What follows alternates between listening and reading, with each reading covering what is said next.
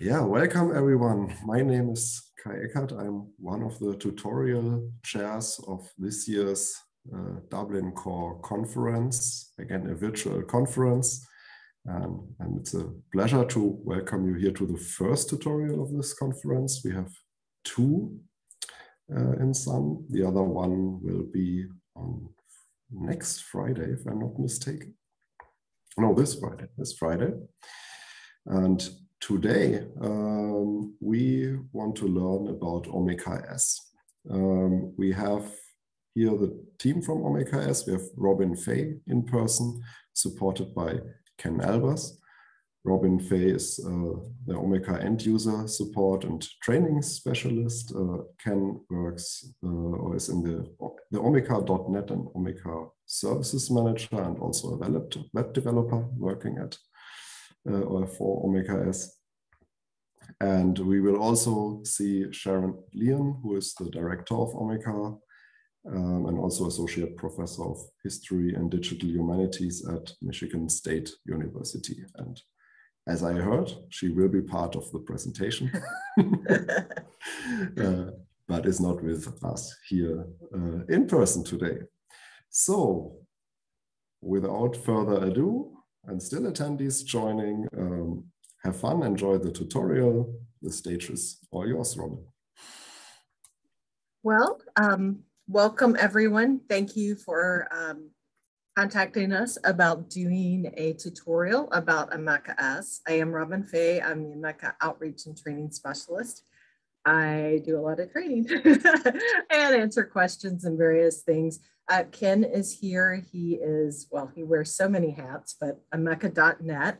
And I will touch on those just a little bit as we're kind of talking about like what works, what kind of services we offer.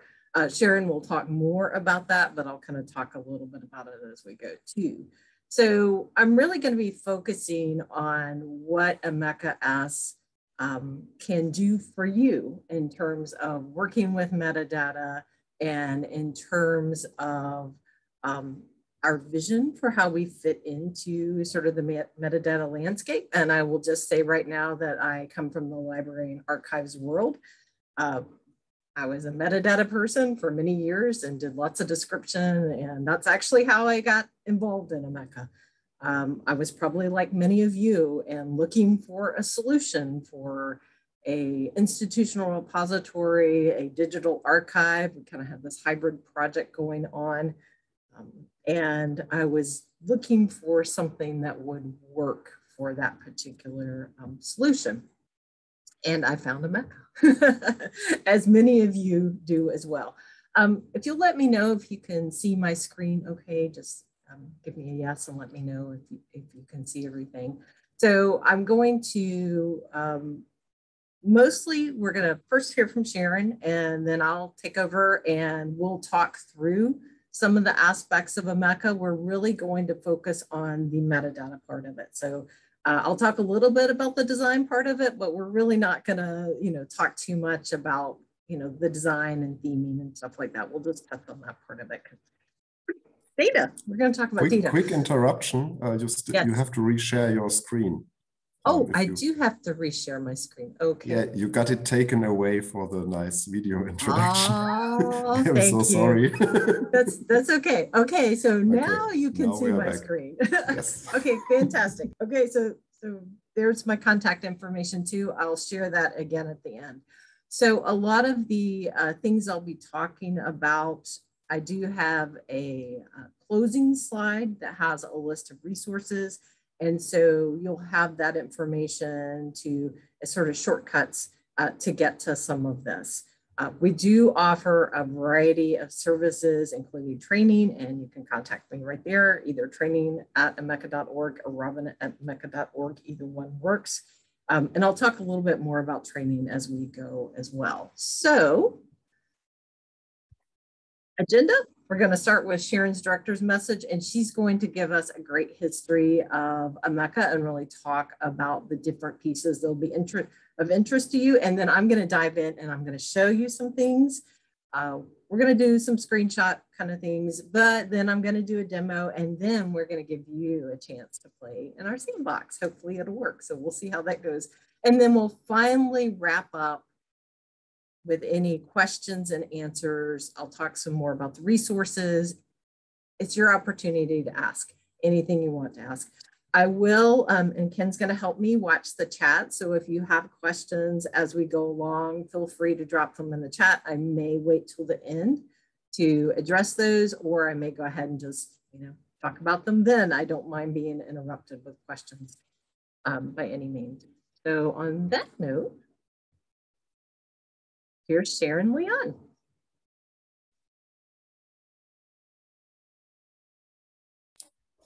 And we can't hear her. You probably have to reshare with sound enabled.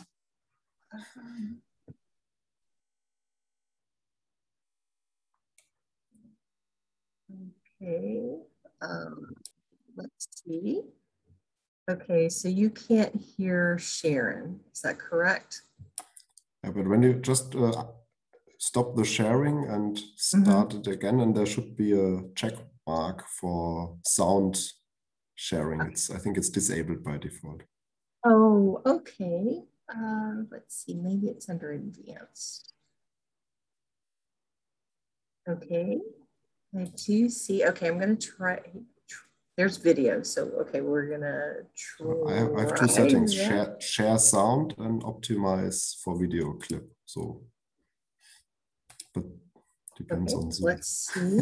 Yeah, it probably does depend on Zoom. Okay, so it's not video then. Okay. Oh, you know what? I did just see it. I'm so sorry. I just expected it to capture the sound automatically. All right, one more time, and I think we will have this. Okay. Really several different versions of Omeka, and most of you. Okay, let me start again. And that worked. Fantastic. Learn something new. Hi, my name is Sharon Leon, and I'm the director of the Omeka project. And I'm really pleased to be with you here today to talk a little bit about the backstory of Omeka and how Omeka S came to be. If you'll forgive me for a second, I'm going to. Hi, my name is Sharon Leon, and I'm the director of the Omeka project. And I'm really pleased to be with you here today to talk a little bit about the backstory of Omeka and how Omeka S came to be. If you'll forgive me for a second, I'm going to share my screen.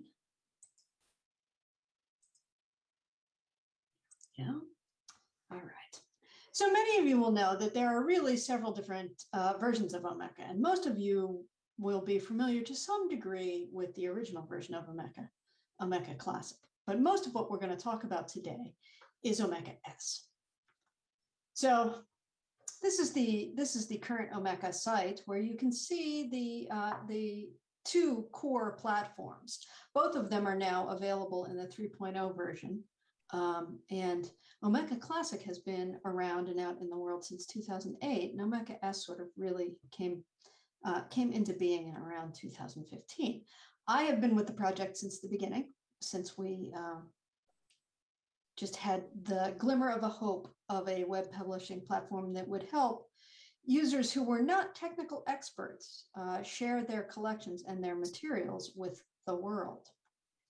While the project started at the Roy Rosenzweig Center for History and New Media, it has been fully independent since 2016, and it is stewarded under the auspices of Digital Scholar, which is a not-for-profit corporation that provides financial backing and sustainability and systems for Omeka, but also Zotero, Tropy, and other open source scholarly communications and digital humanities software that you might be familiar with. So many of you will remember the original version of Omeka, Omeka Classic, as it launched in 2008, was already dedicated to the benefits of structured and systematized metadata. Many of our users at that point in the late aughts hadn't quite grasped the real importance of metadata schema and the ways that dedication to a schema like Dublin Core could enhance interoperability and really the construction possibilities for their web work. But we were dedicated to hopefully presetting the instincts of the field, folks who were not used to working with digitized collections and structured data, to sort of introduce them to a metadata schema that was not too burdensome, but that could really allow them to publish materials that would be interoperable across institutions and things like that. And in the years since, there have been hundreds of thousands of dedicated Omeka Classic users. And so for many, their first introduction to Dublin Core came through Omeka Classic. Omeka Classic is still available and has just been treated to an administrative interface refresh, which many of you will welcome since the interface hadn't been refreshed since 2012.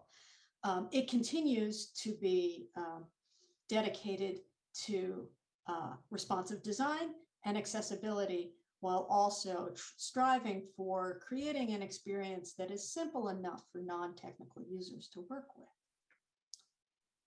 Omeka Classic is also available to the world who doesn't have the capacity to host their own open source software through our hosting platform, which is omeka.net. And so while we might think about omeka.net as a multi-site instance of Omeka Classic, it is not really the multi-site instance that will be available to users of Omeka S, where one can build lots of sites out of one Omeka installation. Omeka.net is actually running many separate Omeka Classic installations, so that users' material is available to them and only to them, and not to other users. And at this point, we have roughly 80,000 users and about 60,000 sites on omeka.net, which has been up and running in the world since 2010. In 2013, with funding from the Mellon Foundation, we turned to creating Omeka S, which is what Robin Fay is going to spend most of the rest of today talking to you about and introducing you to the inner workings of the software. Once we sort of got to a mature version of Omeka Classic, we realized that the world of the web and digital collections had changed fairly significantly. And we were interested in building a web publishing platform that allowed medium to large users to install the software once and then publish many sites out of a repository of collections. Equally, we wanted it to be fully embedded in the linked data world, the semantic web, and we really wanted it to connect seamlessly with the rest of the scholarly communications ecosystem. And so we worked very hard to develop the first version of Omeka S, which, as I mentioned, came into the world in 2015 and then in 1.0 in 2016. We built it as much smart software design particularly for open source software is built these days. We built the API first, and all of the construction of the core software and its extensions in modules, all of that works through the software's own API. The native data format for Omeka S is JSON, JSON LD, and so it is all linked data from the beginning. So our idea here, as we launched Omeka S, consisted of these elements. We wanted people to be able to install it once and create many sites. We wanted them to be able to easily publish linked data, which we know is not particularly easy for novice users. So with the comfort of a graphical user interface, just about anyone can really publish well-formed linked data. We wanted the material to be interoperable with lots of the important aggregator sites. We've noted here DPLA, but because of the base loading of vocabularies of Dublin Core, Bibbo, and FOF, which come with the core installation of the software, an installation of Omeka S is fairly ready to go from the beginning to produce materials that can easily be shared with the Digital Public Library of America or with Europeana based on their metadata models. And of course, Dublin Core is at the heart of this. Just like with Omeka Classic, we were very interested in inviting a larger world of developers and designers to easily extend the software. And you'll see that we have lots and lots of modules that have been contributed by non-Omeka team developers. And again, building out the rich API at the heart of this software is what makes that possible. And hopefully, we'll see more designers begin to contribute themes for others to use. As a very successful open source project, we've seen a lot of development contribution work via pull requests to the core software and submission of modules to the repositories. This is true for Omeka Classic as well. Lots of plugins submitted to the repositories. For some reason, we see much less in the way of generalizing and sharing themes. And we're always eager to have designers share themes so that we can ease the transition into building accessible, responsive sites that are unique and attractive for all of our users, especially those who don't have a ton of design experience. We want to start with a good base. So if you're out there designing themes, we'd love to have you share them with us. So we're going to talk, and as I said, I'm sure that Robin is going to show you lots of these in detail today, but I think of the modules that are available for Omeka S, there are sort of classes of them that are available now and supported by the Omeka team that will be really important to users who are here at this Dublin Core conference. And that's because you're interested in best practices for well-formed descriptive data. And so we have a number of things that are important to data creation in Omeka Classic, in Omeka S. One of them is a very, very robust value suggest module, which allows you to draw on a whole world of controlled vocabularies and authority files that are served as linked data. So not only the US Library of Congress endpoints or the Getty Research Institute endpoints, but really a global array of endpoints that you can select to implement with your resource templates. We also know, of course, that not everyone has materials that match nicely with those existing authority files. And for that reason, we have a really robust custom vocabulary module that allows you to create custom vocabularies as plain text, as vocabularies that draw on existing Omeka S items, and as vocabularies that use URIs in the world that might not be may not be being served from a Sparkle endpoint in such a way that we could add them to the value suggest module. So that's really important for integrating the kinds of tweaks that you may want to make to the standardized vocabularies you want to use. The third one there is the numeric data types module, and Omeka comes with a set of available data types in the core that allows you to select existing Omeka items as inputs, Omeka sets as inputs, media, URIs, those sorts of things. But the numeric data types module extends that to make available a whole host of ISO standard numbers and dates.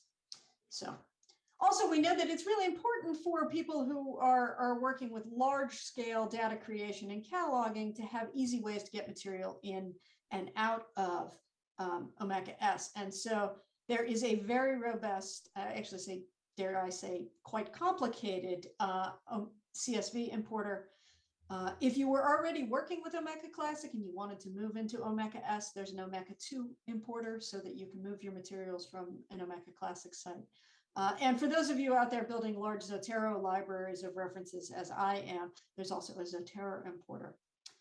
We also know that many of you work in situations where there's an institutional repository where you want the preservation grade materials of your digitized collections to reside in that repository, but you still want to be able to mobilize them in a web publishing situation. And so for that, we have connectors for Fedora and DSpace. We hope that there will be more connectors coming in the relatively near term. And so coming soon in the modules that we're in the midst of developing, we have almost ready to release a really deep core data cleaning module so that you can do some data normalization directly in Omeka S. We have the beginnings of what will be, I think, a quite sophisticated data visualization module. We have base visualizations at the moment, bar charts, histograms, those sorts of things, pie charts.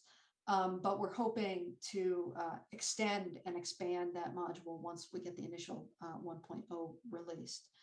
We are working on a module to integrate persistent identifier services. So if you're using an ArcID or something like that, you'd be able to connect your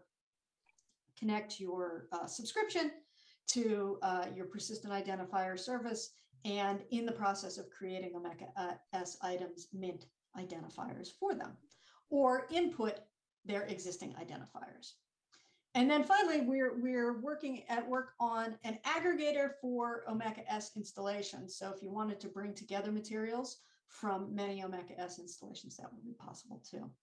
In the sort of little bit longer term, we're looking at building archive space connectors, collection space connector, and the one that is not on here that I failed to put on the list is a Dataverse connector. So it would be possible to access data sets in a Dataverse installation. So some things that you might have to look forward to in your work with Omeka S going forward. We are always here for you. We're now a team of 8 here at the Omeka team. And so the forums are always free and available to you to ask questions. We're happy to support there. That's part of the service we provide. We build it into our days. Additionally, however, and I'm sure Robin will tell you more about this, we have now the ability to offer for you and your teams, your institutions, a wide range of training and workshops to help you get situated with either Omeka Classic or Omeka S. In addition to those training and workshops, we provide a number of services that you might be interested in. We do custom development and design.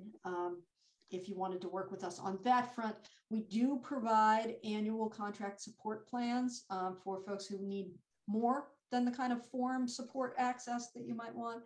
And finally, we have a whole array of isolated hosting plans. So if you'd like us to be responsible for the installation, hosting, and maintenance of your services, we can do that. And so we got lots to share with you today about Omeka S and the ways that it may mesh with your aspirations as folks who work closely with Dublin Core. And I'm really excited to see what you learn in the workshop and what Robin can bring to you as an experienced trainer working with this platform. So best wishes to you today. I wish I could be with you live and in person. I unfortunately have to go teach my undergraduates. So good luck and thank you.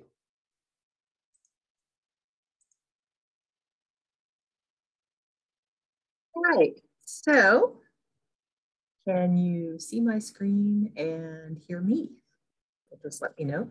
So as Sharon mentioned, Omeka is supported by a team. So we are an open source project, but we are unlike a lot of the other open source projects out there, other than the ones that are under the Digital Scholar umbrella, in that we do have a team of highly experienced professionals who are continuing to work on Omeka. So that is something that, from my experience working with open source software, is really unique and really valuable.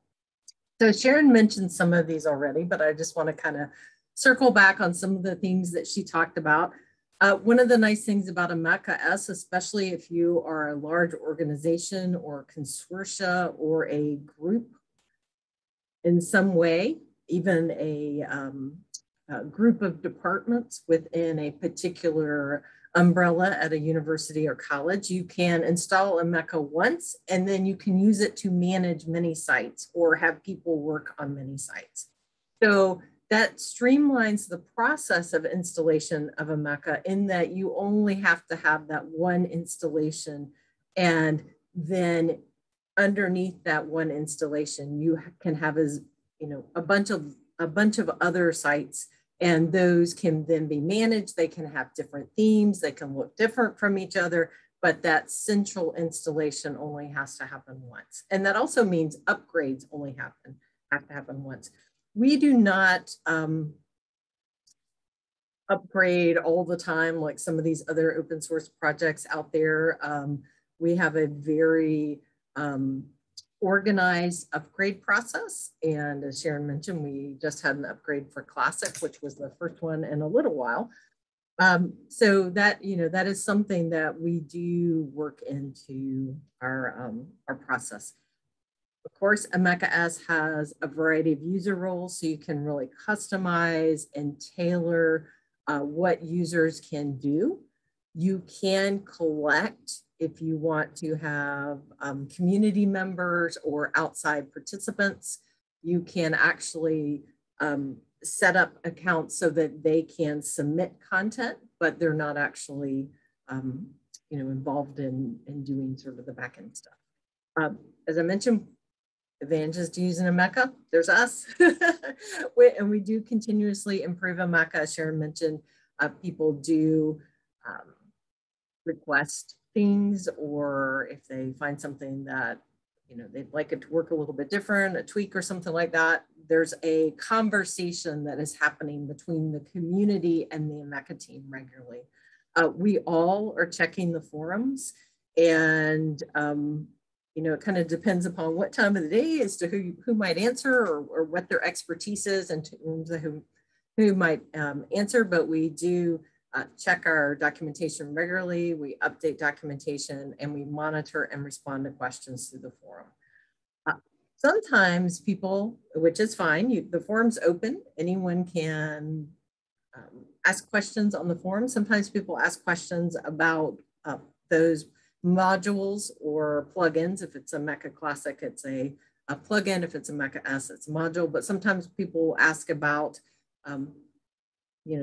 ask about a module or plugin that is not something that we've created. And, we may have a little information about it or know something about it, but sometimes we're just going to have to refer you back to the person who created it. And that's one of the interesting things and fun things about being part of the open source community is seeing, as Sharon mentioned, how active our community is and seeing all the different things that people are creating with Omeka. We do offer, as Sharon mentioned, a variety of services. So we offer the hosting, support plans, and the dedicated training, which is me. We have those 3 products, as Sharon mentioned.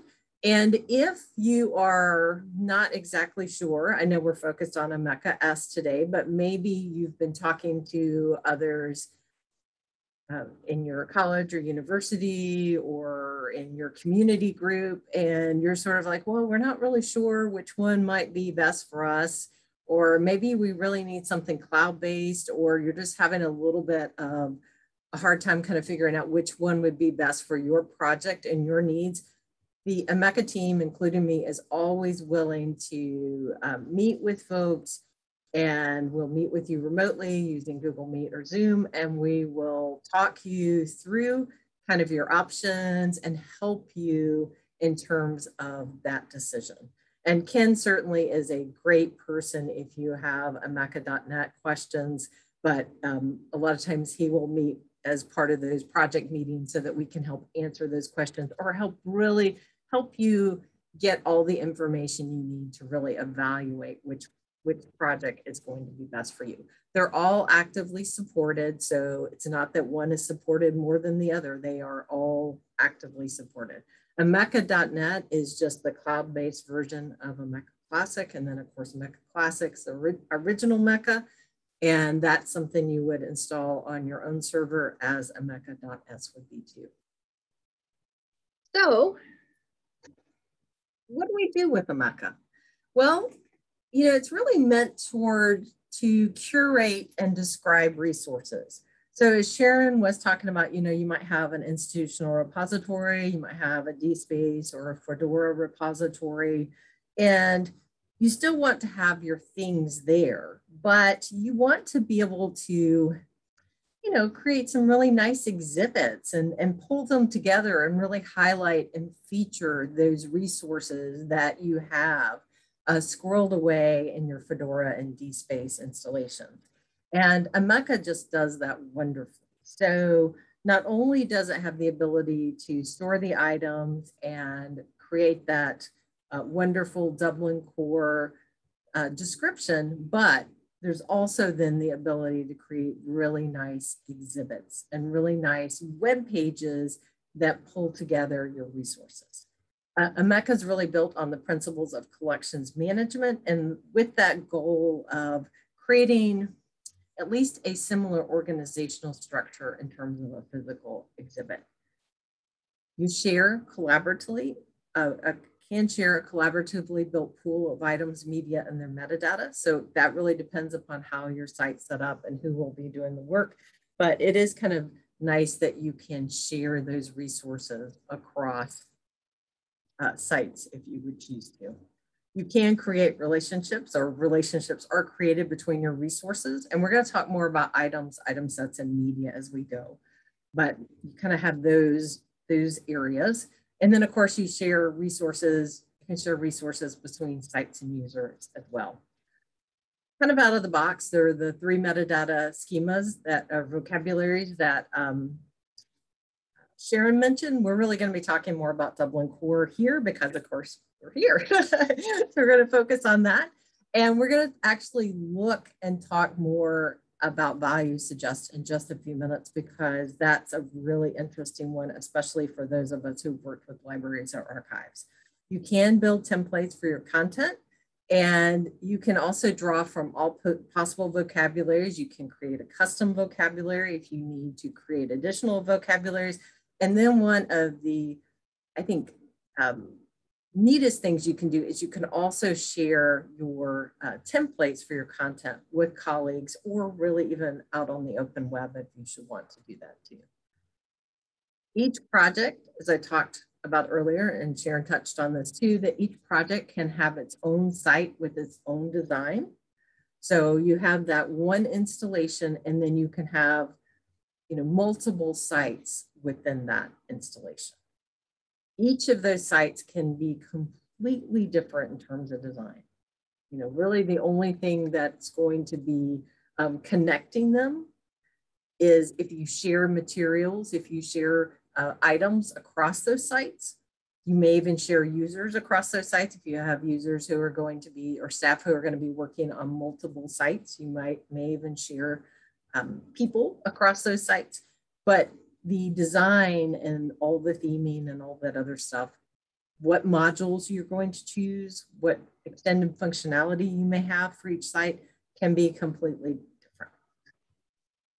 Omeka has a public interface and what I call a staff side or work side interface. And, you know, having been a metadata person for a while, that's a kind of a common way that these types of software are set up, where you have sort of what the public sees when they go to your website.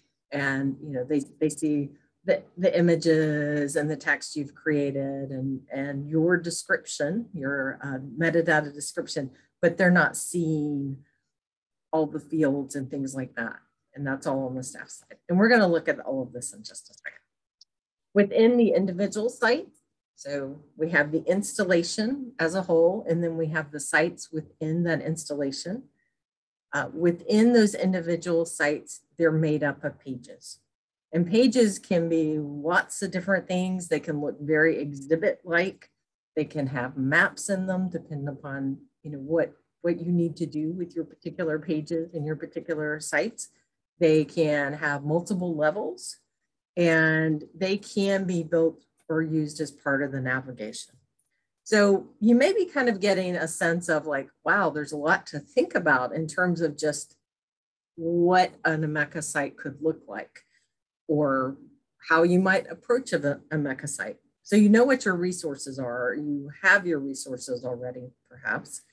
Maybe you're just starting to digitize things, or maybe you have an institutional repository or digital archive of Fedora or a DSpace, or maybe you have digital files and you're just now starting to think about like, where would they go? So, you know, planning really is the key in terms of thinking about what you would do with Omeka. And this also is helpful too in determining which Omeka that you might want to use or which might be better for you. So, you know, some things to think about when you're planning is really what would your site look like as a whole? And there's lots of different ways to do this. You can do it very designer oriented, and, you know, some designers do wireframes and layouts and all that kind of stuff. Or you may just even write an outline, like here's the things we would want to be able to do. So things like, you know, what kind of site would you build? What kind of resources are going to go into it? But hopefully you know what resources you have already. So what kind of resources are going to go into it? Who's your primary audience? What are the goals of your site? How are you going to welcome and orient people? You know, what is the landing page going to look like? How are you going to help people understand what your site's going to be about? What would you want to highlight on your site? And that's a very important part of it, because as you start thinking about what your pages would be, and then of course those pages are going to be what's displayed to the public, those are going to be what makes up the bulk of your Omeka site. Those pages would be some of those resources that you want to highlight. So what would you want to highlight, and how would you want to highlight it? How are you going to group things together? And, you know, how are you going to grade people who work on the project? Do you need to think about rights and permission? Do you need to include that in your metadata? So there's lots of things to think about. There's the site plan as a whole. You know, what do you want your site to do? And we have some great site planning tips on our website, and that's in the resources. So if you've not done a site plan before, or you've not worked through a site plan before, then I would suggest to definitely take a look at our site planning documentation, because it's excellent.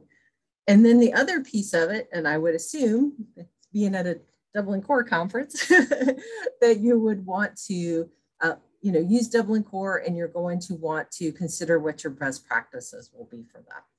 So, you know, that's the other piece of it too, is you may, as you're thinking about what your workflow is going to be and what your metadata is going to look like, make decisions based upon, do we need to create a custom vocabulary? Are there things that we would need to add to the Dublin Core elements? Or do we need to write some best practices for those Dublin Core elements?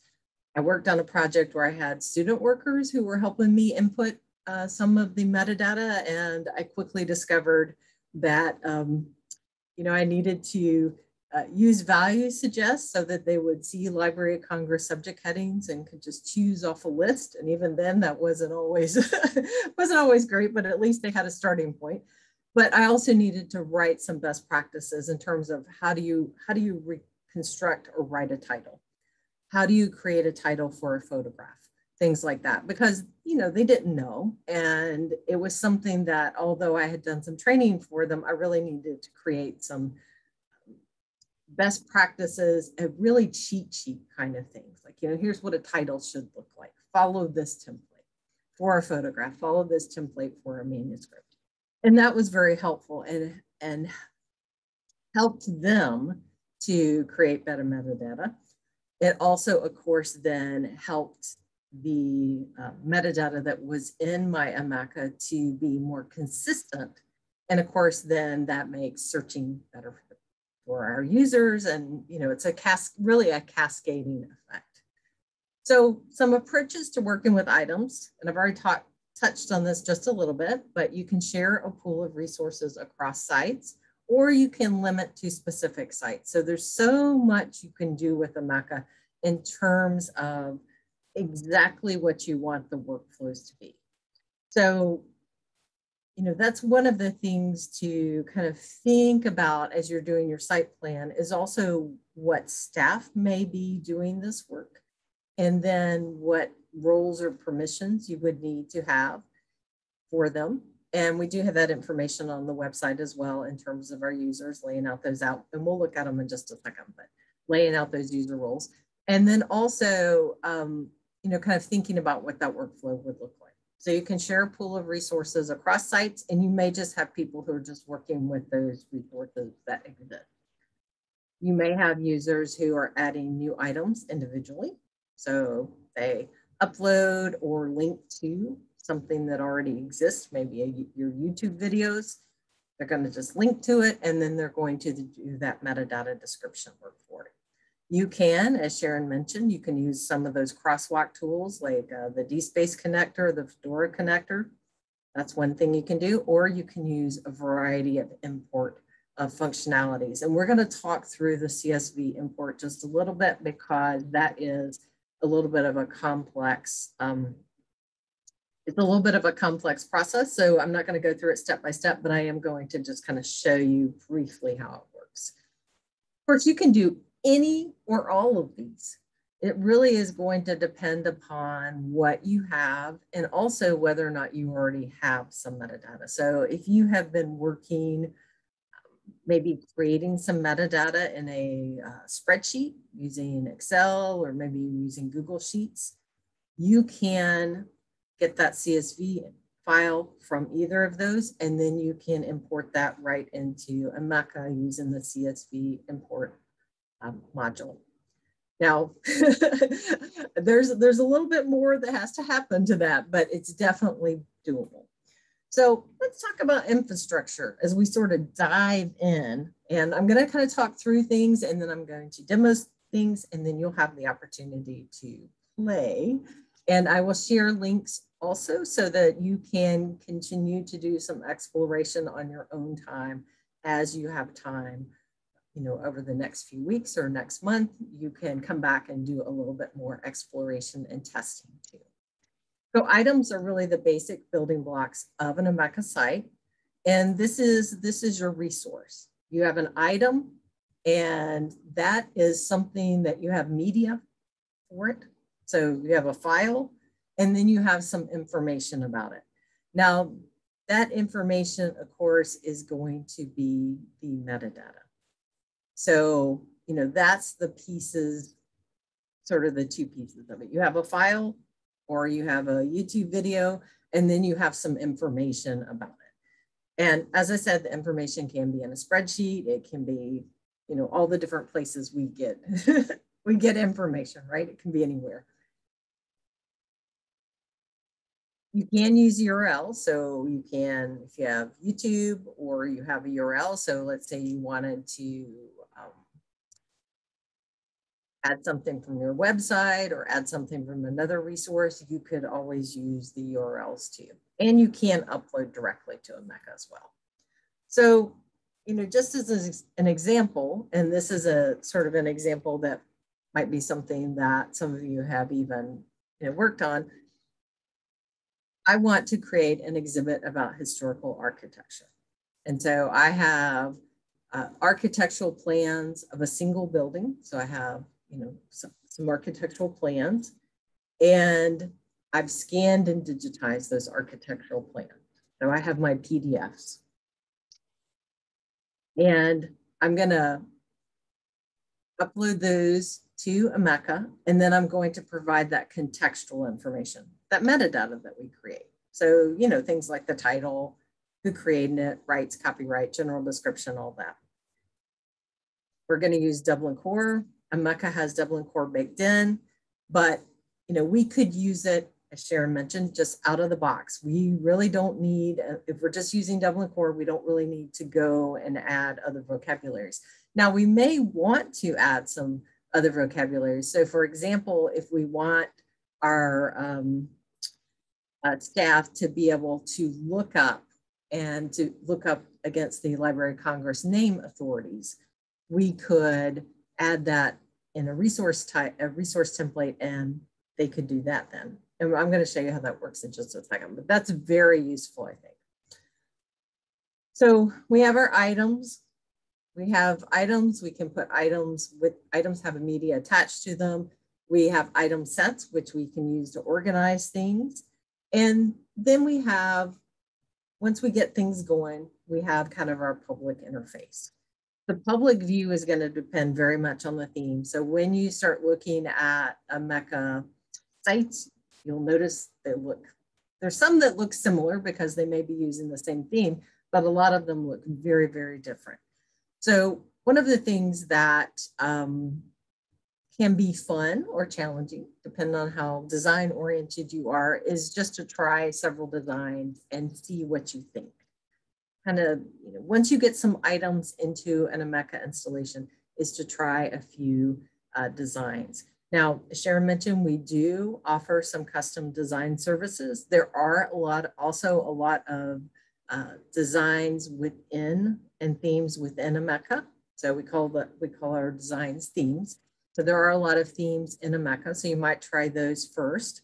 I do also do training on themes. So if there is a particular theme that you're working with and you have some additional questions, you can certainly ask in the forum. And if it's one of our themes, one of us will answer you, or someone in the community will answer you.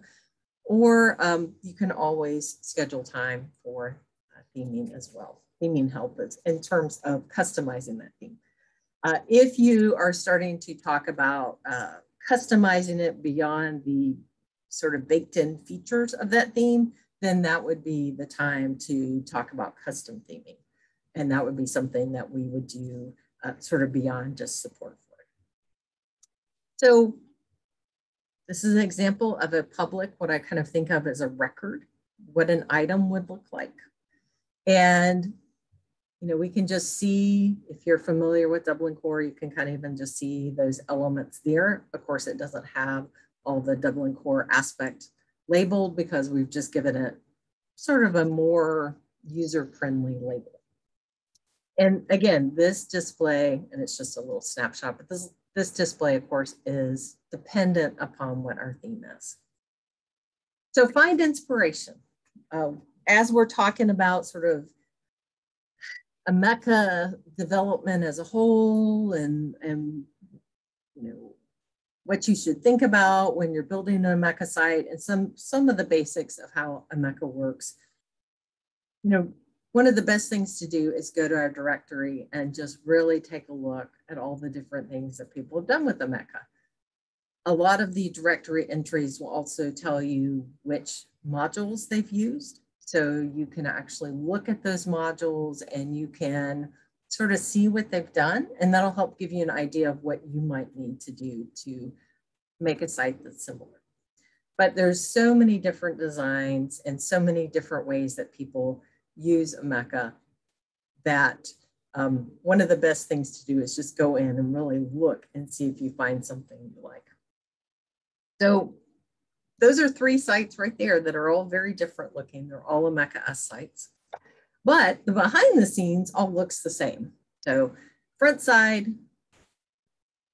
that public side, the pretty side can have just about any design or theme you can imagine. You can even, as Sharon mentioned, you can even build your own, have your own theme that you're built. If you have someone who's a designer in-house or has that skill set in-house, you could take one of the existing themes and do whatever you want with it. That's the beauty of open source, right? You can do whatever you want with it. So you have that ability, but then the back end side of it, or what I think of as sort of the staff side or the administrative side of it, is really going to look the same for everybody. Now this is an item, and this is not the whole item, but as you can see here, there's our Dublin Core elements. And if you look over here on the right side, you'll see that there's these 3 default list of properties that we have. So we have Dublin Core, we have the bibliographic ontology, and then we have the friend of a friend, or FOF. So we have those three baked in. So you may not need anything else beyond these. Or you may want to, like I said, if you want to be able to pull or check from the Library of Congress name authority file or the subject heading authority file, or you want to be able to pull from Getty and have that pop up so that people can actually see those headings, those topics, then you will want to use the value suggest, because that's exactly what the value suggest does, is it suggests one of those values. And that's something you actually choose. So you would actually choose for subjects, you know, I want to use Library of Congress subject headings, or I want to use Getty, or I want to use both. So you can give your users, your staff members, a chance to choose whichever. Now, we'll talk more about value suggest and just look at it in a second, but I did want to just show you the basic staff side interface in terms of editing an item so that you would see those Dublin core terms represented and, you know, just sort of be able to see what we do. You also notice that we have the ability to add the URIs there as a link. So that technology is really baked into Omeka.s. And we're going to talk more about resource templates in just a minute. In this particular example, I don't really have a resource template assigned to this one, but we're going to talk about those in just 1 second.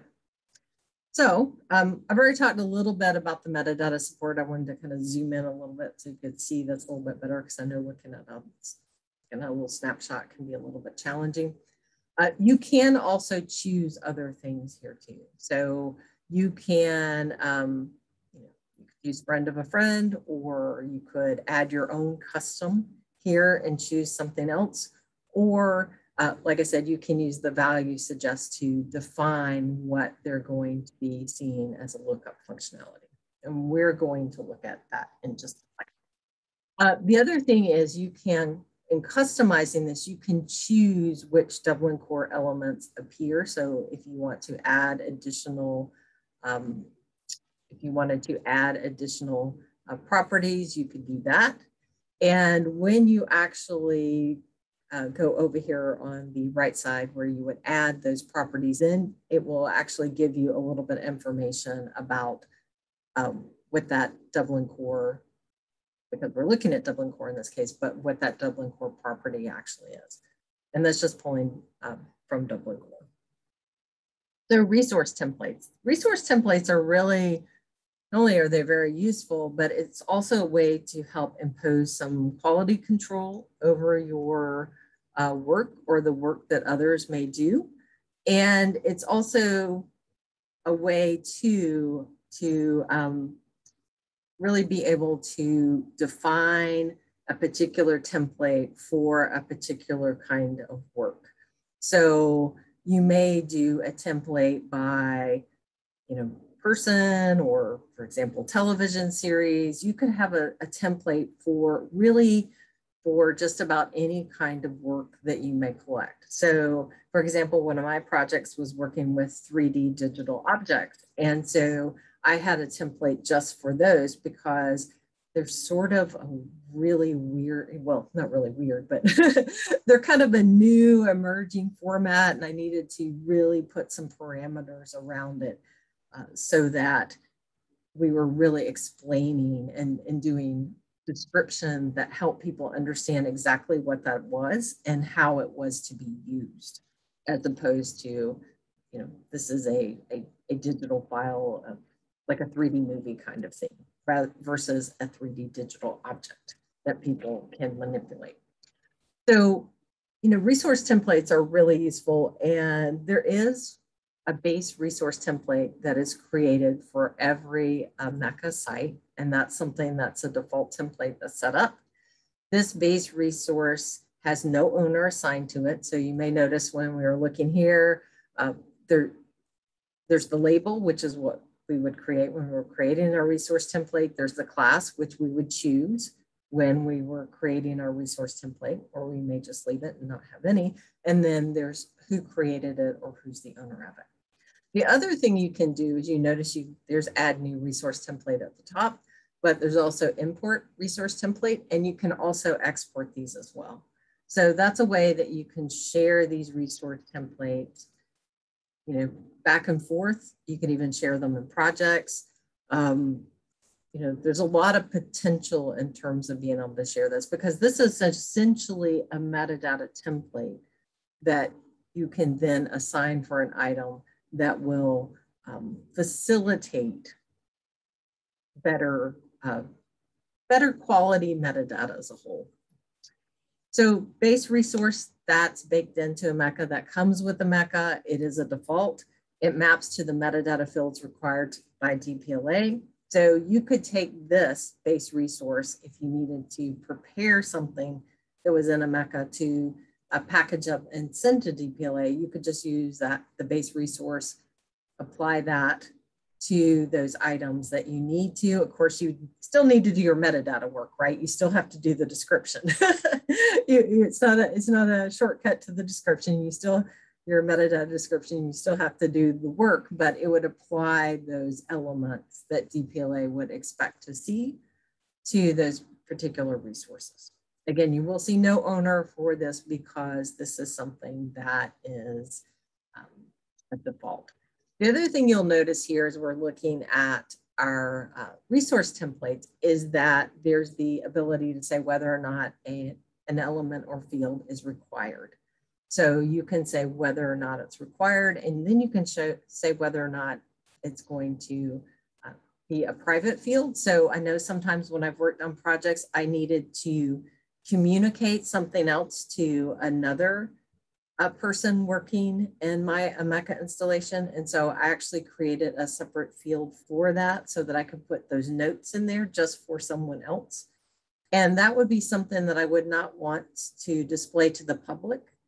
It might be something more about how we're going to process or handle something, or even something maybe a little bit more about the metadata description, but something that I would not, in my case, it was about the processing and handling of particular materials because of how the rights were assigned for those materials.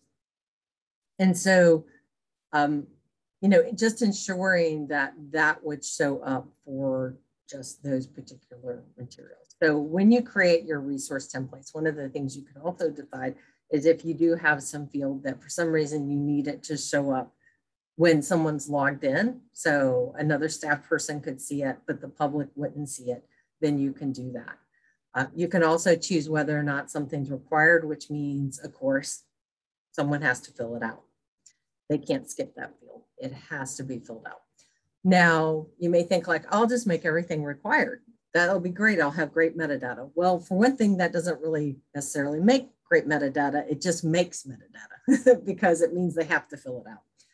But the other part of it is too, you just will need to think about, of course, as you do with your metadata description, does that Dublin core element that you're making required in this particular resource template, will it apply to everything that you're going to assign this resource template to? So, will you always have a date associated with these particular items that you're going to associate this resource template to? If you're not going to have a date, then how are you going to handle that particular date if you're going to require it? Or maybe you're not going to require it. If you have manuscripts or textual works, they may or may not have an alternative title. So that one would probably be one you would consider about whether or not you would not require that. If you were preparing things to go to DPLA and you were wanting to take this resource template and really make those fields required that DPLA is going to require, then that might be one of the places where I would kind of look at it very carefully, take their list of what they have for the requirements, and then just go through it and make sure that what is here that says required actually matches what they say is required, because that would ensure once you apply this template and you have items that are added using this template, that would ensure that at least those fields were addressed. It would not ensure the quality of that data, but it would ensure that that data was filled out. So value suggests. This is really one of my favorites. This does give extended support for so many things. Sharon talked about some of these, but geonames, the Getty vocabularies, Homosaurus, the LC Link Data Service, the OCLC Metadata Service, which includes the Virtual Internet Authority file, RDA vocabularies, view catalogers, that's there, rights.org. So you could do a resource template, or as part of your resource template, you could value suggest from rights.org, and that might help in terms of just pulling in, helping your staff just pull in a rights.org without having to type it in or copy and paste it in or go look in rights.org. And they still have to understand what rights they were applying, but at least they would just have that, you know, kind of connected right there, and many others.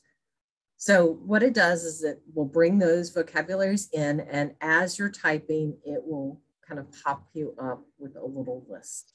So it adds that autocomplete feature to a specific property in a resource template. Of course, users always have the option of creating their own value instead, and this in no way will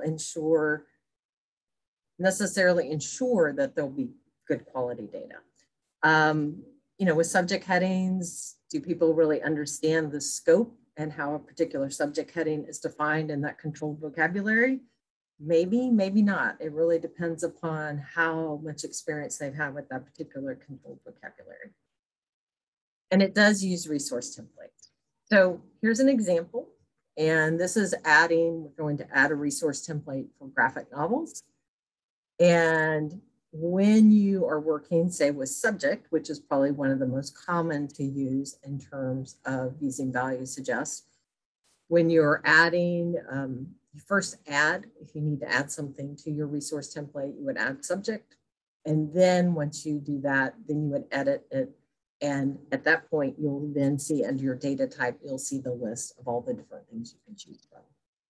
And you can see here, there's a lot of different things. So if you are you're working with metadata, or you want to crosswalk metadata, maybe between your ILS and Omeka or back and forth, then, you know, resource templates can be something that can be really helpful as well, because you can address both the subject headings and you can add, so you can, of course, with Dublin Core, you can have multiple elements.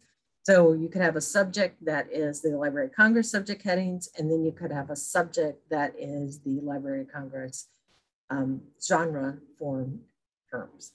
So you could add both of those. You can also edit your label. So you can have an alternate label here. So for example, this is subject, and I could change this and make it say like subject, and I could put in parentheses, you know, LCSH, or subject, and then I could put, you know, LGFT for the genre terms.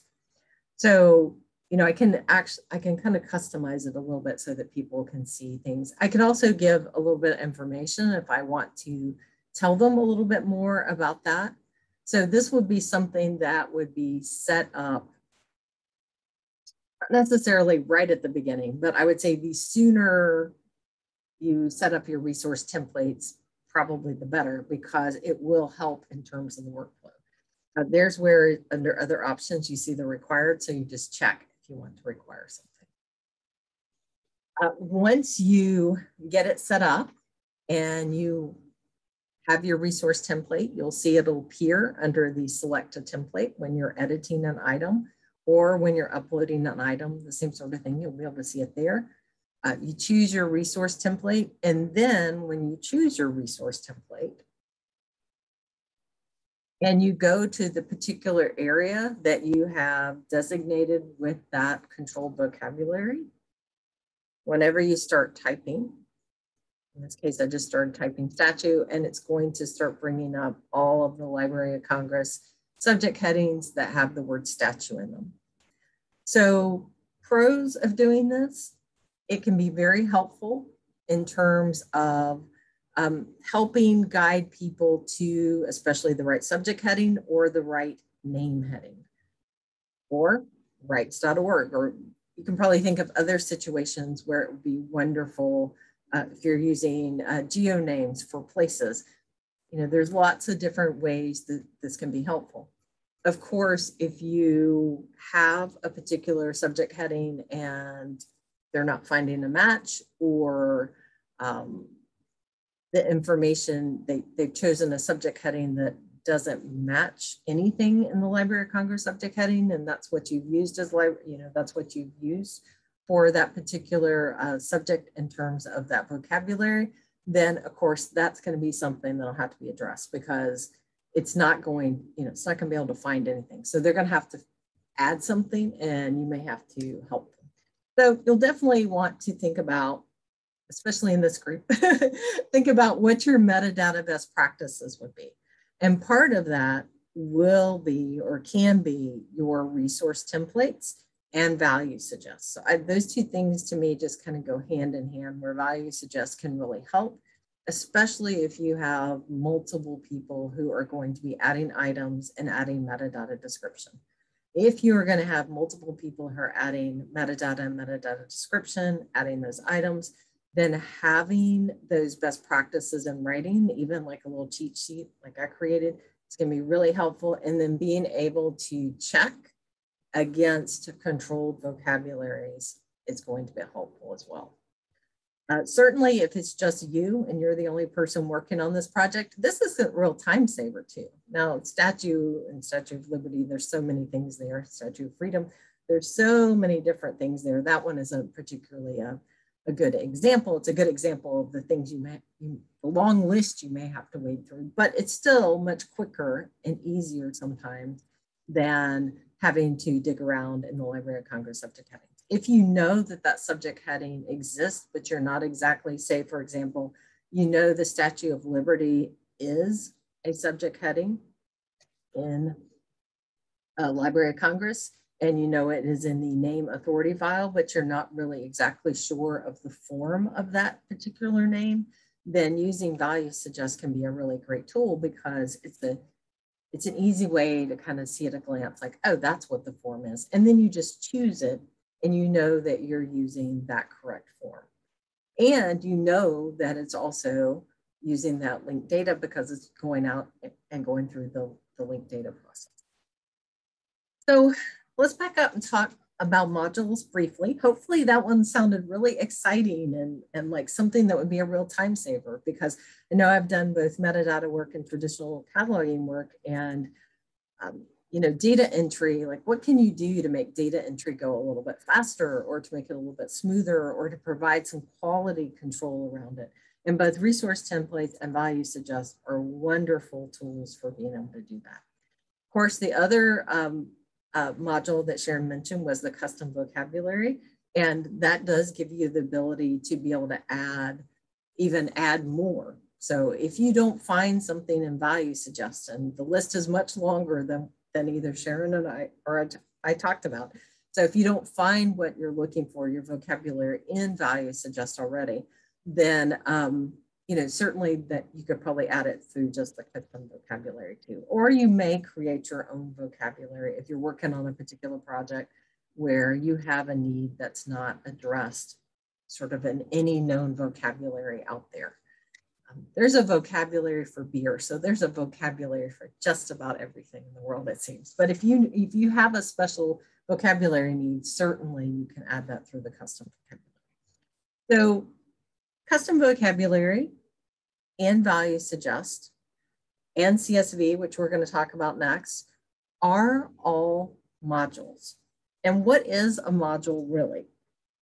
Well, you have your Omeka installation, and then modules are little pieces of software that extend the functionality of what Omeka can do. Now, there are so many more modules than we're talking about today. And I've linked in the resources the modules page, so you can spend as much time looking at modules as you want to. Things that we have created and that we support say Omeka team on them, and that's true for the themes as well. So we'll say Omeka team. But certainly you are welcome to take a look at this. We're an open source community. You are welcome to take a look at any theme or any module that is of interest to you, regardless who created it. Certainly, you know, it's up to you to kind of test things and figure out if they'll work for you and all that kind of stuff. But that stuff's there for you to try. So modules, themes really deal with the design. Modules extend the functionality. So they are installed separately. A lot of the themes are installed separately too. There are some themes that are built in, but a lot of the themes are installed separately. And then once you get them installed, then they are activated. Now, installing modules is usually not very challenging. It does get installed on the server along with Omeka. So there's a folder in the Omeka installation on the server where the modules live. There's also a theme folder on the server. And that I know, you know, especially with some organizations, that whole server access stuff can get very complicated. So the process in theory is not very complicated to install modules, or if you're using Omeka Classic plugins, but getting to the server and installing them and all that kind of stuff, you know, if you have IT staff, you would definitely probably talk to IT staff before you do anything with Omeka, because you want to know sort of, do we have the system requirements and what I might need to do, or ask them to do, because it may be that you're putting in a ticket. So always check with your IT staff. You may also be the IT staff. And if that's the answer and you are the IT staff, then you probably know whether or not you can do this. So some modules work behind the scenes, and that can be things like alt text, where we are adding the alternative text so that our images are accessible, or PDF embed so that the PDFs are actually embedded on the pages, so that people aren't having to download the PDF. They can just see it right there on the web page. Those work behind the scenes, work behind the scenes to extend functionality. Others will give you things you can do that will impact the sort of the public interface, things like building maps through geolocating your content. And then other modules really help with workflows. And we're really talking more about workflow modules in this particular session, just because so much of the metadata work is about sort of workflows and best practices and what really will help in terms of building that good and consistent metadata and being able to leverage it as we continue to move forward in a more semantic web-oriented view of metadata. So there are the importers you can use to bring content in from a spreadsheet, such as CSV import, which we're going to look at next. Or you can connect your installation to Fedora or DSpace. And we'll just touch on that a little bit. We're not going to go into all the details of that. But that one, those two are kind of nice because it does have the ability to update content periodically. So you don't have to manually do something if you have those. You just connect it up and it will periodically update that content in your Omeka.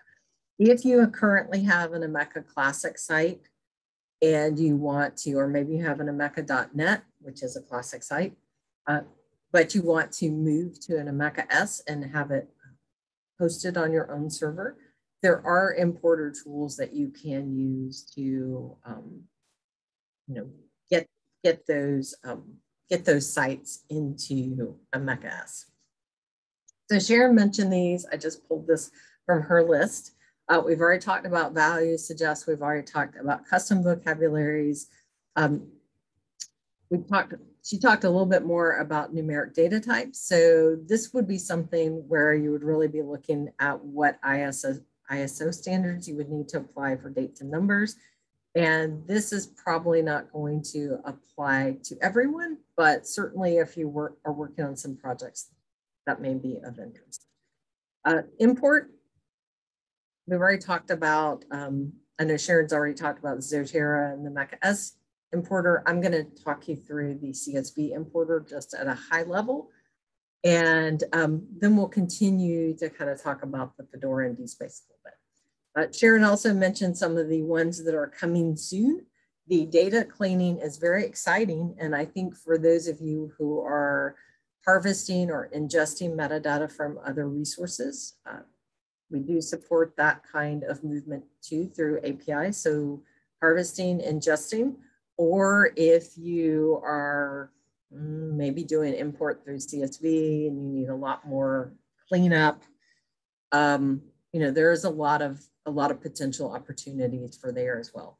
Data visualization, Sharon talked about that we're getting ready to roll out the first version of that, but then we'll be extending past the bar graphs, bar charts and graphs and things like that. So that's really exciting to think about in terms of what Omeka data that's in a more visual format, like what it could really look like and stuff. So I'm going to be excited to see what people do with that.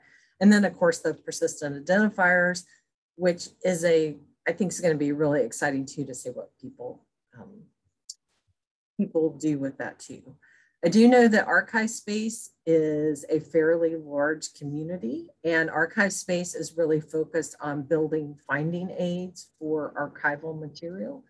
And so the data is in a little bit different format, but I think it's going to be really interesting to see those finding aids being able to be brought into Omeka and what people can do with it. So if you have an ArchiveSpace where you're building your finding aids, and then you have an Omeka where you're putting your digital resources, or maybe you have a DSpace and you're putting your resources there, and then you have ArchiveSpace, you could bring both of those in the future. You could bring both of those into Omeka S, and then you could build a really wonderful page where you include both your finding aids from ArchiveSpace and your actual resources that you've digitized in DSpace.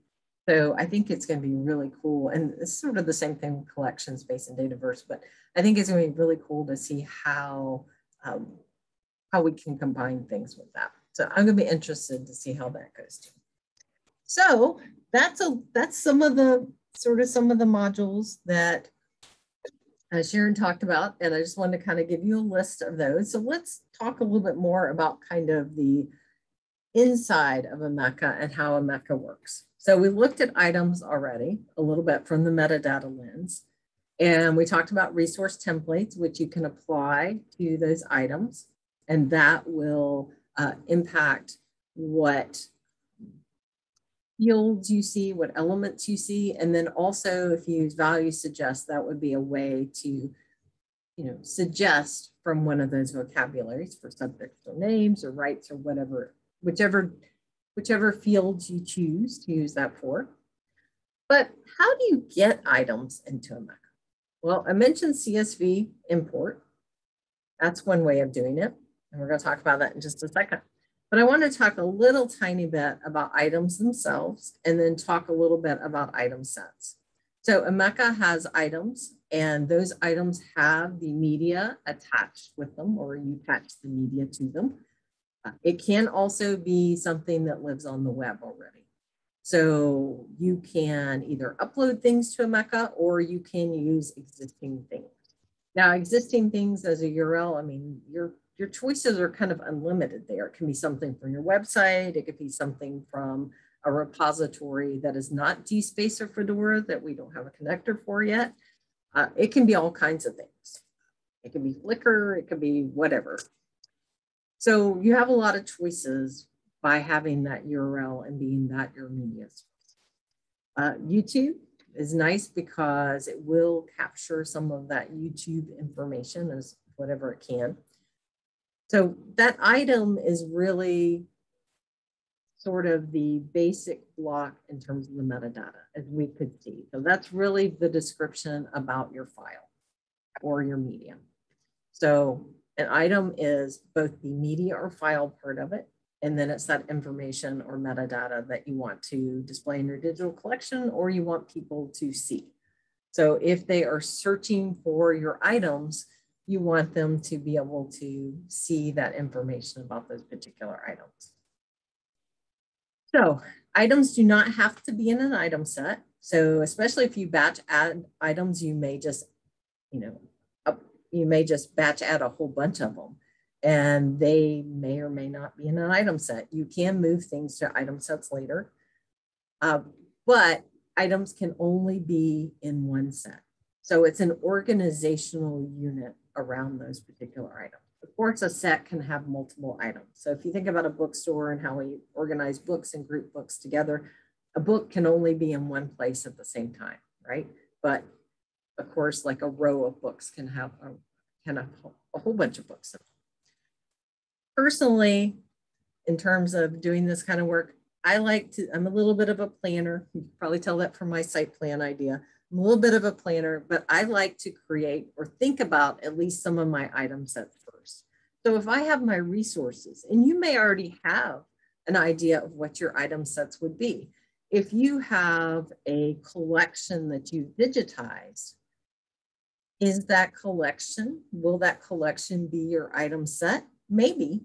So if I have the Omeka S archives and I have the Omeka S manuscript papers, I'll just use that as an example, then maybe papers would be my set. Or maybe I would organize it by papers and date if we had collected all of the writings and various notes that people had taken from the beginning of Omeka development. So, if you have resources that you have already created, or maybe you have created finding aids for those resources, you could even look at those finding aids if you're going to put those resources into Omeka, or you're going to use those resources in Omeka in some way, maybe connecting it with your connectors or importing it, then that might even be what your sets would look like. So I think for some of us, and I'm probably one of those people who can get really in the weeds when it comes to sets. and I start thinking about like how everything's going to be organized. But if you have items, you probably already have some sort of organization to them. And it may be that they're in boxes and you're digitizing them that way. It may be that they're organized by date. It may be that they're organized by what kind of format they are. And it may be that they are organized by who donated those works or who those works belong to. So you may already have some sense of what that organizational structure would be in terms of organizing your content. So, I would say look at take a look at the resources you would want to include in Omeka, and then think about where those resources currently live and how those resources could be grouped together. And as I said, I would go ahead and create my item sets as once I got Omeka installed and I sort of have something in place, then in my resource templates, I've made some decisions about that. I've made some decisions about what fields are going to be required, all that kind of stuff, all that metadata stuff. Then I would probably do my sets next, because that way I would sort of have the foundation of my workflow in place, so that when I start adding items, I start batch adding items through CSV import or one of the connectors.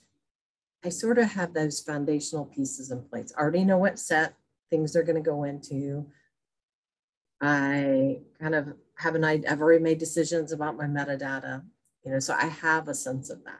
Now, that's not to say that this won't grow, and hopefully it will grow as you go along, because, you will want to continue, hopefully will want to continue to add to your Omeka installation.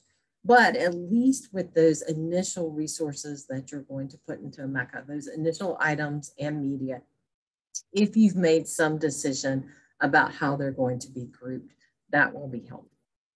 In terms of adding items though, and we're going to look at adding item sets and adding items. In terms of adding items, it's very easy to do. You just go to the items. You'll see a little button at the top that says add new item. And you see everywhere you see a pencil, that means you can edit something. So anytime you see a pencil, that means you can edit something. Anytime you see a trash can, that means you can delete something. Now, delete is delete. So if you delete, other than a few places, if you delete things, you're really deleting it. So delete with caution, as with all of these things. So add a new item, we get sort of I'm using my resource template I created called LC. It's you see there's not much there. There's only three properties that I have chosen. So title, description, subject, there's really not much to this particular resource template, but this resource template actually will go out and check and suggest Library of Congress subject headings. Now I could make a much longer template, and I could put much more in there and customize it a little bit more, but just for the purposes of making something short, it's just 3 elements, not very much. So my values are my metadata. My media is where I'm going to upload or add those files. And then item sets is where I would assign that particular item to go into its organizational grouping. Sites is where I would assign it to a site. So, we're talking about having multiple sites and you can share resources across sites. I could do that with my resources as I'm creating them. Now that also depends upon what my user level is. So I may be a user who is not able to add things to a site. I may just be working within an existing site. So that's basically how you add. Very, very simple. We looked at the values, and then we looked at adding the media just a few minutes ago. So let's look at how we would do this using Patchwork and CSV import. So CSV import is a module. And when you look at the module screen, you'll see that there's actually a little list of all the modules, or some of the modules will appear here. It depends on whether or not they have additional functionalities. There's our resource template. So when you log in, depending upon what you have permission to do, you will see more or less over here. If you can do resource templates, you'll see resource templates. There's our link to our vocabulary. There's our items and item sets. So it really depends upon what you can do.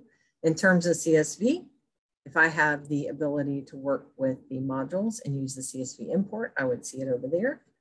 And then I'm just going to open that, and it will immediately prompt me for my import setting being my CSV. You can use TSV or ODS. I have primarily used CSV for this. That seems to work a little bit better for me. I would say, depending upon what you're working with, if you're working with Google Sheets or Excel, you probably don't need to change anything here. So I wouldn't change anything in this first part to begin with. I'm not going to go through every single setting here because this gets really complex, but in terms of this auto map, you can actually have it try to completely match up. So if your spreadsheet already has Dublin core terms, for example, it's using title, then it will try to match that up to DC term title. Same thing with description, same thing with creator. So you can have it try to do some work for you to help match up or map those particular fields. You can map these. This is using that auto map simple. You can map them, you can edit them, you can change them. And this is something that you may need, depending on what your spreadsheet looks like. This is something you may need to, take a look at. But there is the ability to take a spreadsheet that it does have to have a row with column headers for some kind of, column heading of some kind, like something that's the title or something like that. So it's got to have that in order for it to work with Omeka and to be imported in. But as long as it has that, it will take those columns, which is here on the left, and then if it can, if you use an auto map, it'll try to map those things to those Dublin core elements. If not, you're going to have to do, if it doesn't find a match, it's just going to leave it blank and you'll have to make some decisions. You can also discard stuff here too. So if you decide you don't want to bring over something, let's say you've let people, or people have just assigned topics, but they're not topics that are a subject heading. Maybe they've assigned like the project ID or something like that. Then you may choose to discard that particular that particular column and not bring it over at all. So there's lots you can do here. And like I said, I'm not going to go through everything because there's a lot that you can do. You can, under each mapping, you can specify the properties, you can specify, whether or not you can get really specific in terms of what you're doing and including where your media is coming from. So where that file is coming from. So this can do so much here using the wrench icon for data options related to the column in your CSV. So there is so much you can do here. So takeaways here, if you can get your metadata into a spreadsheet, this is a great way to do really big batch bulk imports of metadata. Advanced settings, you can also append, revise, update, and replace all. Now this is dependent upon whether or not it can match up files. So you can do so much. If you have batch edited a lot already in Omeka, this may or may not work for you. The other thing that's really cool about CSV import is you can also undo stuff. So if you import something in and you realize, oh, I forgot to put it in a set and I was going to go ahead and put all of those 1,000 items into a set so they would be in their set and I wouldn't have to do that work, then you can actually undo that import, and then at the point of import, you can set them to go into a set and re-import it, and it will put it there then. It will also tell you what you've done and whether or not it's successful, and you can actually get a little sort of snapshot of exactly what it did to. You will sometimes get various little messages, and the job details will, that was that little snippet we looked at, it will tell you exactly what happened and if something went wrong. So for example, problems were detected with the import. And you just need to look through the log and then take a look at the job details, and it'll give you a little bit of information. So it will try to help you when it can. A lot of times it's going to be formatting kind of issues. Once you've imported files, then you can go in and look at them. If you put them all in an item set at the time of import, then you can easily go look at them that way and just see them all in that particular item set. And so in this case, I don't have really good titles because this was something that came from another resource. But in that case, once the items are in a set, you see the batch actions there. So I can do some additional batch processing here. Or of course, I can go in and individually edit things as well. So, I can, like I said, do that batch process, or I can go in and I can edit each of these. There's a lot of things that you can do in the batch edit items, and this is one of the things that has just been such a wonderful, for me, when I was working on big metadata chunks and big item chunks, this was really helpful. Being able to batch edit and set the template in terms of that resource template, or being able to go in and take things out of item sets, or being able to actually, something was wrong. So for example, there was a typo in the spatial coverage name. So I'm able to take that out by removing it, and then I can add it back with the correct name so that it shows up correctly. So you can do a lot, and you can also do the same sort of thing too, where you can add URIs as well. Now remember, this would apply to everything that you've checked to batch edit in that batch. You can select things to batch edit too, which is really helpful. So I can't spend too much time on batch editing. Unfortunately, it's a really cool thing, but that can be very helpful for this kind of work too. So groups of sets, we've talked about items already being grouped together and being collected together, being the organizational tool.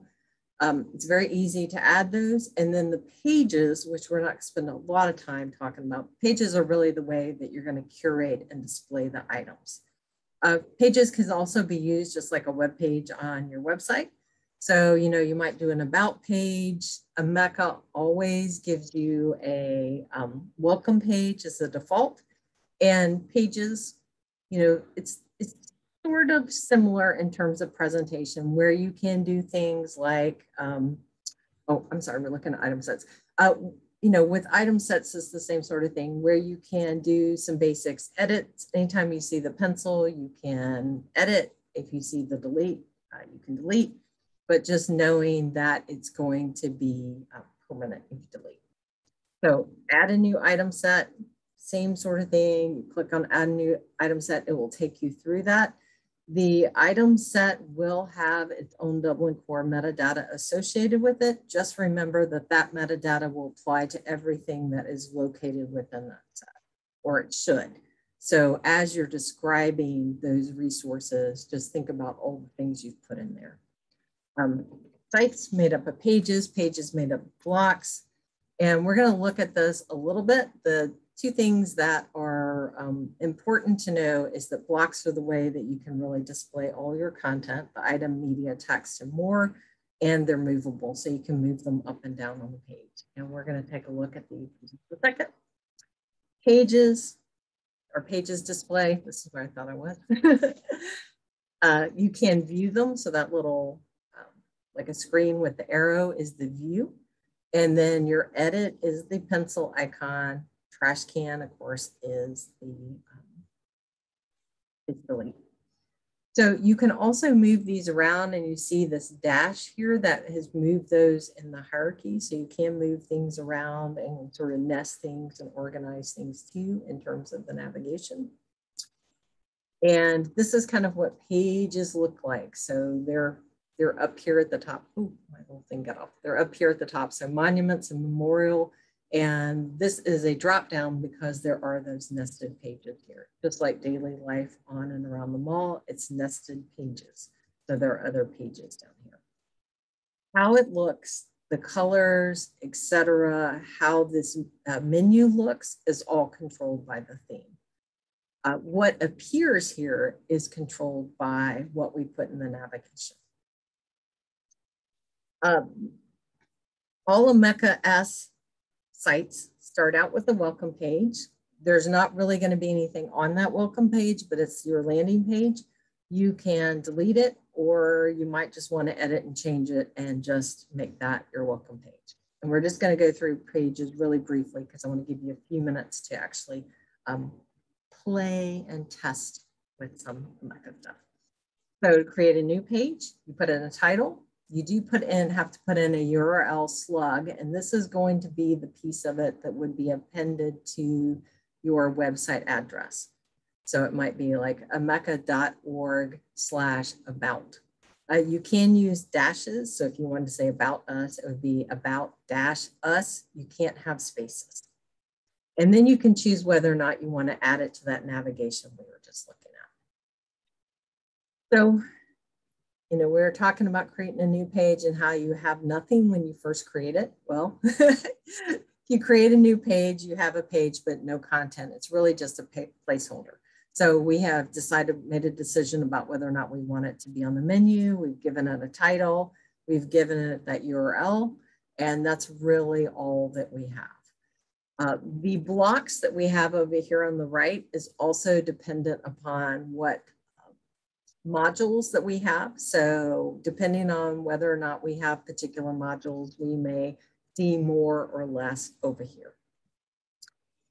HTML is how you can add links, write text, all of that kind of stuff. You can also use HTML to embed certain kinds of third-party content. So that sometimes works with some of the third-party content. You can use item with metadata, and of course this includes the item with its metadata. Media embed is a way to embed media types. Item showcase is a way to select items to add to a carousel. And then maps, of course, you do need to have geolocation, but you can also use pinning to map. So if you don't have that metadata in your items, you can also just pin things to maps. So I know this is a little bit hard to see, but you can go in, I've given you the link here, you can go in and look at this page. So all of this is sort of chunks of blocks that have been created using these little ad block areas. So this is actually looking at that same page and editing it so we can see what it looks like. As you can see here, we have the page title. So there's our title up there at the top. We have our URL slug, our page title. That first block is a map. And then we have all the images attached to that down below it. And then we have a chunk of HTML, so just some text. And kind of keeps going to build things together. So this is pulling from the items that you have in Omeka, as well as additional content that you are adding to it. So it can be additional content that you're writing. It could be additional content that you're embedding from somewhere else. There's really a lot of different things you can do with this. So who does the work? You do. And I'm not going to read through all of these, but you will have a global admin who will have full installation privileges, the ability to set up other users, the ability to do everything, that person. Supervisors have full permission to create, edit, delete, item sets, media, all that kind of stuff. And your global admin is really going to be the person who will do kind of the setup and installation of things. You can also have editors that help do things and help work with things as well.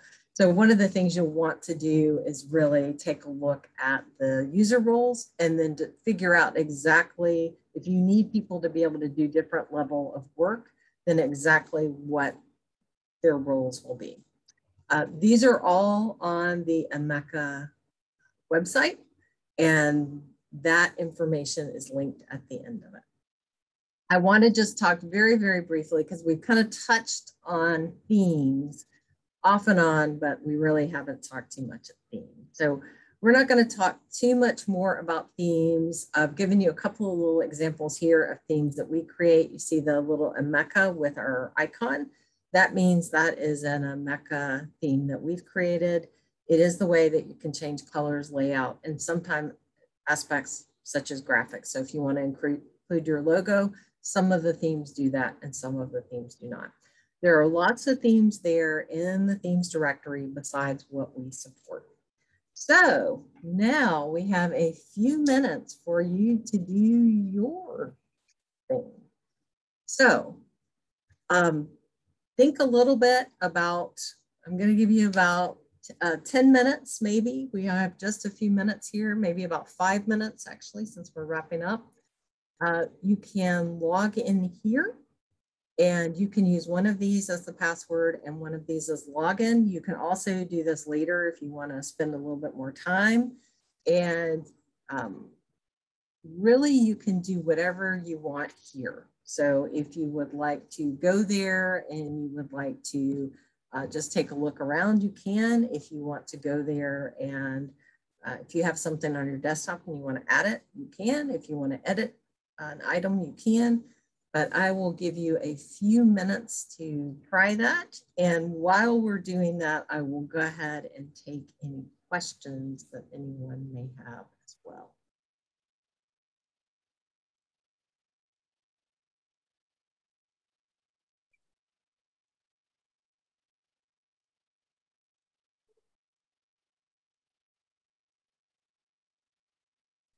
So thank you very much. Thank you. That was this tutorial. And I hope I see you around at other presentations. Have a good day. Thank you. You too.